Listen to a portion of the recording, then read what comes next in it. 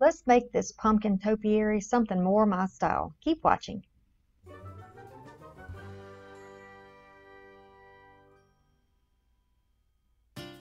So here's the old topiary. It did have some leaves on it too, very colorful leaves on it, and I took those off. This is a Dollar Tree bucket with a little piece of foam. And now you just see me dismantling the topiary. I'm going to pull all the little wires and pieces of glue and stuff like that off so I've got a cleaner surface. And then I'm going to choose some paints, and I chose Autumn Brown and I think it's called Pumpkin. I'm just going to mix those two together to get a more neutral shade of orange, I guess, if you can call it that. It won't be as bright as that big pumpkin. It'll be a little more muted or toned down. I have a big stack of these little bowls that I got from Goodwill, and they're really good for mixing paint and that sort of thing. Just use my popsicle stick to mix that all up well. And then these are little Dollar Tree paint brushes. They look kind of cheapy, but actually they work very well. They load the paint very well. Okay, so what I'm doing is going over this pumpkin, and I'm going to be doing the rest of them as well with a moderate, I guess, coating of paint. And then I will give them a second coat after they dry. It makes it a little bit easier if you put a pick in the bottom so you can turn it and you don't have to touch it, and then stick it back in the styrofoam to let it dry. So now I'm going to work on the sign, the pick that's going to hold it all together. And I just got some old stickers from scrapbooking days. I'm surprised they still stick. And then I've got these came from originally the Target Bullseye Playground. I'm just going to take these pumpkins and decide which way, whoops, that one came apart.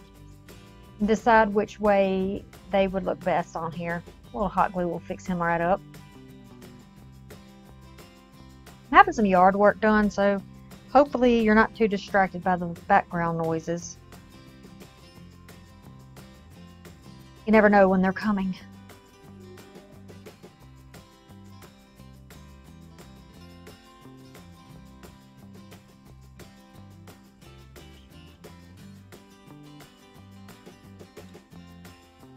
Alrighty, so these are very strongly sticky on the back, but I'm going to go ahead and put just a little bit of hot glue to make sure they don't come off. And then I've just made a little jute bow, and I'm going to put that in the corner of the frame.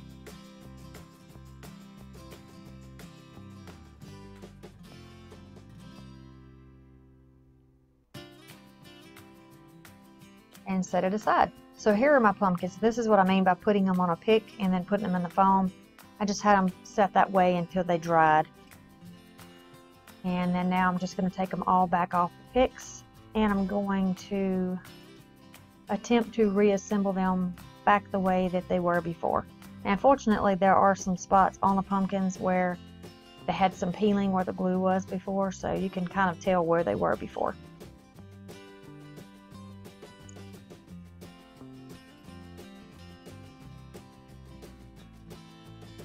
Okay, so I'm just going to put some extra pieces of styrofoam that came in other packaging. Just put that down in there and raise that up so the pumpkin doesn't sink down inside. I want it to be kind of level where I'm going to be putting it.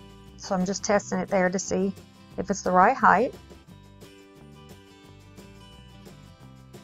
And so the pick now will go back through in order. The smallest one will go on top, then the next, then the next, and then the biggest.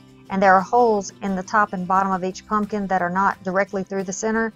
So you just go right back through that same direction, and they'll line up just about where they were before.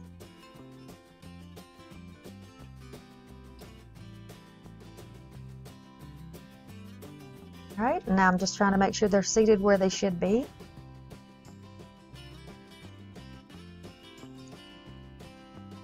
So now you see that they're all uniform color, and it looks much better.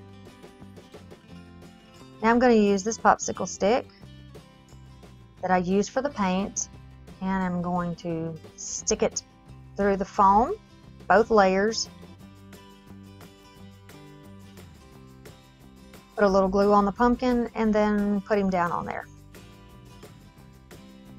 Okay, so now we have our base. It's time to start making it look pretty.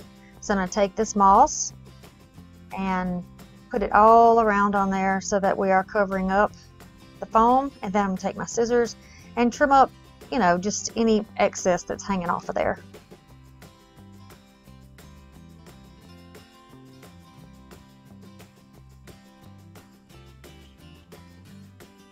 Okay, you can see there are little gaps in there because it looks kind of topsy-turvy, which is the look that I wanted. You can put them straight down on each other if you like, but I want them to look like they're kind of stacked up haphazardly, I guess.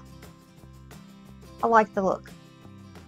And I'm just going to take my Goodwill picks and start placing my leaves down. Now, for me, I like to put the darker color down than a color that's obviously different so that it stands out, and then the lightest color on the top. You can do it any way you want. You can use all leaves of the same color.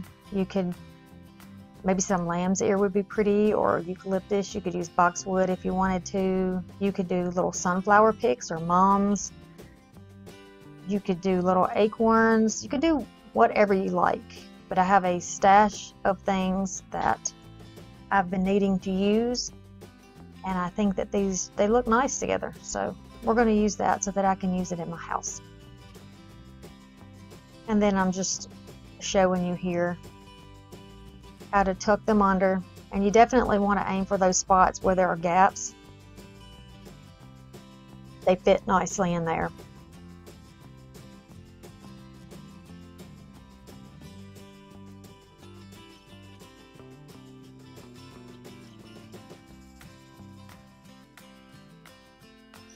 Got to keep it balanced, rotate it, turn it, look at the front, back, the sides, the top, the bottom, and make sure that you have an even amount, or fairly even anyway. Balance, we're going for balance.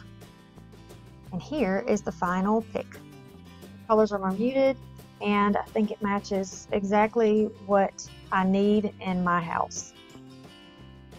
Customize this, do it any way that you would like, but go find something at Goodwill. You know, if you feel comfortable getting out, put your mask on, use your hand gel, go thrifting, find something and give it new life.